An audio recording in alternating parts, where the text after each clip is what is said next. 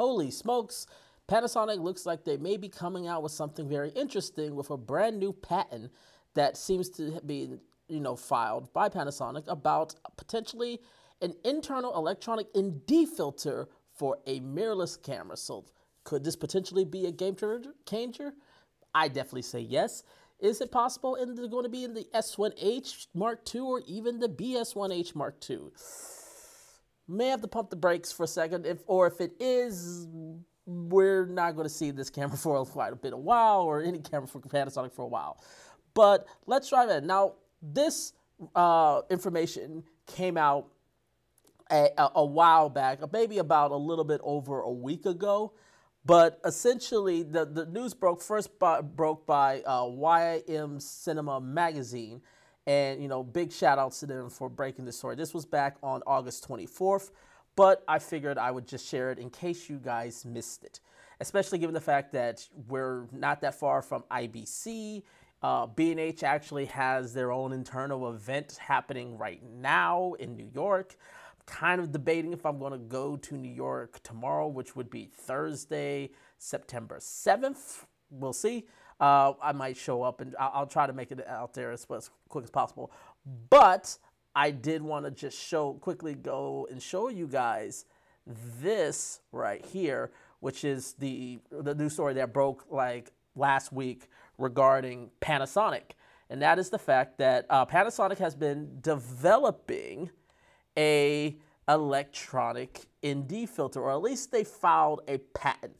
And obviously, if you could check out by the design, this is clearly designed, or at least with the outline part, it's at least, they're looking to seem to try to add this to an L-mount mirrorless camera, which is very exciting because if Panasonic is able to do this, if Panasonic is able to actually pull this off and get a variable D. So if we're going to expand this. Okay, well, this is weird.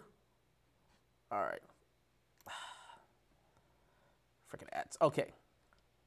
I don't know why there were ads there before, but all right, let's go here. So yes, so the headline goes, Panasonic has filed a new patent demonstrating a variable built-in electronic ND filter. The patent, titled Imaging Apparatus, published a week ago, shows the detailed design of one of the most requested features for video capture, which will the next Panasonic camera contain a variable electronic ND filter. So, so I'll leave a link to the article below if you haven't seen it, and I'll leave a link to that.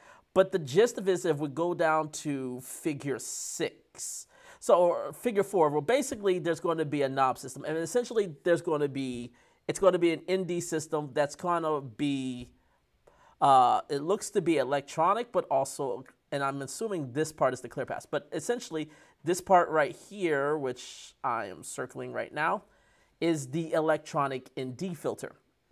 And then I guess you'll swap this part out over here, and this will be, I guess, the clear pass filter that you'll have right here. And then this knob, and basically you can, I guess, engage it, or you activate it or adjust it based on the knob in the front right here. So you'll be able to, in some way, to pull an analog, and you can adjust the ND, kind of like you can on the Kinfinity Edge series of cameras, as well as the most infamously the Sony cameras like the FX6. Where you can use the electronic ND filter. But we haven't seen this yet on a mirrorless camera yet. So this is our first sort of indication that Panasonic is going to be here. Let's look at here. Where is it? The filter unit. All right, let's look at this. The filter unit includes a plurality of differential optical filters and a disc that supports the plurality of optical filters. Essentially what they're saying is basically the electronic ND filter. The plurality of optical filters is provided on the disc side by side in circumferential direction around the rotation center line of the disc. As the disc rotates, one optical filter is deposed in front of the imaging surface of. So essentially what they're saying is, you rotate this, this rotates one of these guys to go in front of the image. So you either will put this in, this will either rotate this in or rotate this in. But yeah, this is essentially the gist of it.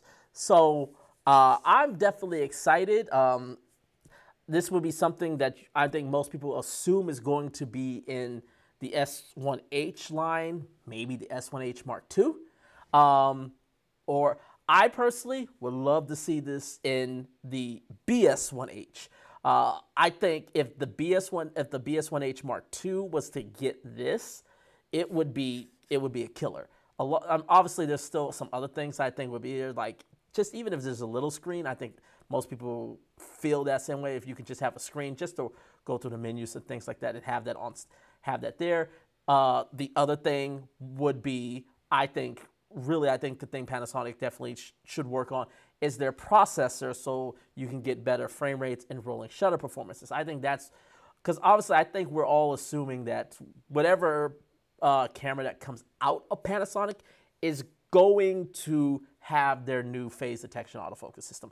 I would be shocked if any camera that they come with after that will not have the phase detection autofocus system. So it just makes sense that.